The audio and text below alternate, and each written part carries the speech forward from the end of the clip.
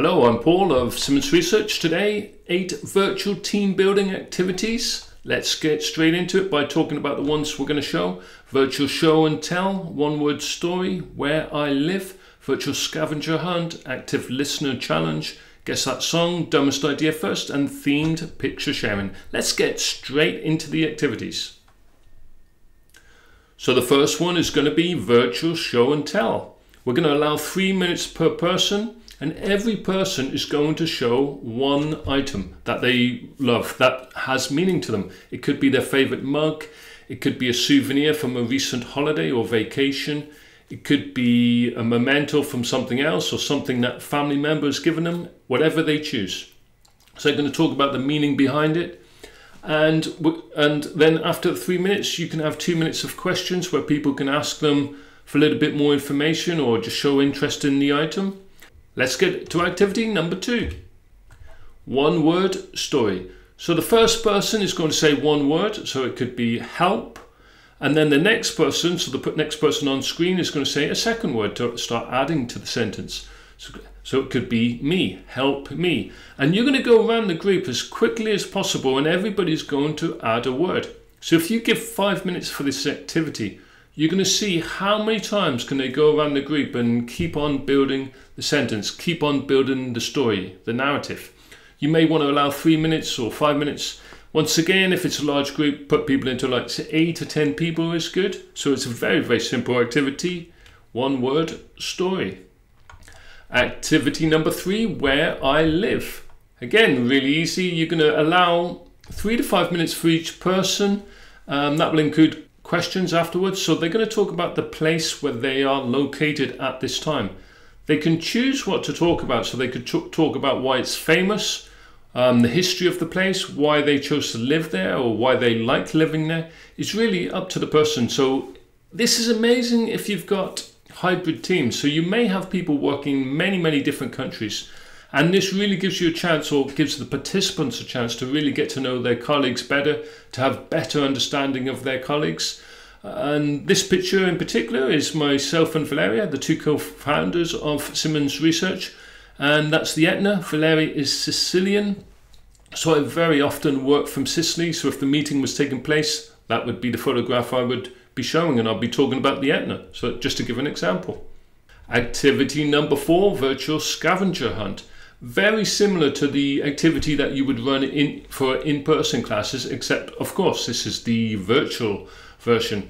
So I would allow 15 minutes and you're going to have a list of items that you as the training coordinator would have created beforehand, and they have to find as many of those items as they can in their own homes. So you could say find something blue, and it could be a blue mug, a blue cap, something you made yourself, something that smells good. So that could be flowers, for example, or coffee beans or something. You can have people work individually or you can have them work in teams. If you have them work in teams, maybe have 4 or 5 people in each team. And between them, they have to decide which items to find. So they'll be working in breakout rooms and they will have to work together to coordinate which items each to find. At the end of the activity, the 15 minutes, bring everybody back together, and then everybody can show a couple of the items that they chose, that they found, and ask them how many items did they find off the list, and then you will come up with a winner for the scavenger hunt, which is run virtually. And number 5, the active listener challenge. So what I would suggest is to allow 3 to 5 minutes, and that's you as the training coordinator. You're going to tell a story. And the participants, they are not allowed to take any notes. They have to just listen. The story you choose, try and make it include a lot of facts, because you're going to ask 10 to 15 questions after the 3 minutes or 5 minutes. And the participants are going to write down the answers to all of the questions that you ask. So this will really test, were they able to actively listen? And of course, this activity works so well for large groups, for big groups. So it's very, very easy to run. Activity number 6, guess that song. You're going to compile a bunch of music clips which are 5 seconds long. I would suggest having maybe 15 songs, 15 clips, and participants must guess the song title.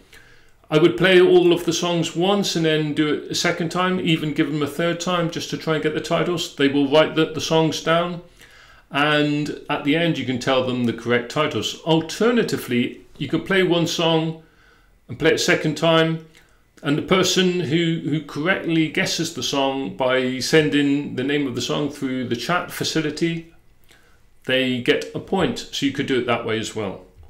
Activity number 7, dumbest idea first. I love this activity, a lot of fun. This goes against convention of coming up with ideas and how we use creativity, but this is about coming up with the 10 craziest, dumbest ideas as a team. So you're going to give them a scenario such as your department needs to create a new product that's never been designed before. Instead of coming up with 10 good ideas, they have to come up with the 10 craziest ideas. So it could be something like oven ready ice cream. It could be anything, but they want the 10 craziest ideas. So put them together in groups if you need to, and each group will come up with 10 crazy ideas. Then at the end of the activity, maybe after 15 minutes, bring them all together back into the virtual meeting room, and then ask each team for 3 of their craziest ideas. And then together at the end, as a full class, they have to vote for the craziest of all ideas, for the number 1 craziest ideas. This is great for creative thinking and thinking outside of the box. So it is actually a very, very, very good activity. One of my favorites too. Themed picture sharing is the final activity that I'm going to talk about now. There are actually 21 activities in the blog post that I did on virtual team building activities, but I'm just going to show you 8 now. Themed picture sharing is a very simple concept, a little bit like a couple of the activities we've already done, but participants are going to choose one picture, one photograph. So if you know the participants, like because you're teaching employees, ask them beforehand, explain to them that they're going to need to have one photograph prepared for this activity. And it should be something that has some kind of meaning to them. So this picture, Blair and I were living in South Korea, in Seoul. We're there with friends. I was teaching English, Blair was teaching Italian. And I would probably talk about the food, the amazing, amazing food they have in Korea. The food is fantastic. So do go to Korea if you do get the chance. And I would be talking about this picture. So have every participant talk about a picture for 3 minutes. If they can, and then the other participants can spend 2 minutes to ask them questions about their experience, about the photograph, or things connected to the photograph. So that's a very simple activity. If you have, as I keep saying, if you have a lot of participants, just use breakout rooms.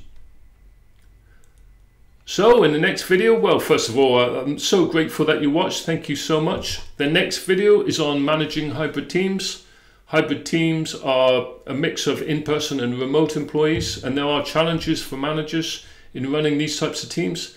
The next activities video is going to be to do with 6 time management activities. That video will be live within the next 7 days. You can get subscribed and you will be notified of the videos. Once again, thank you so much. See you soon.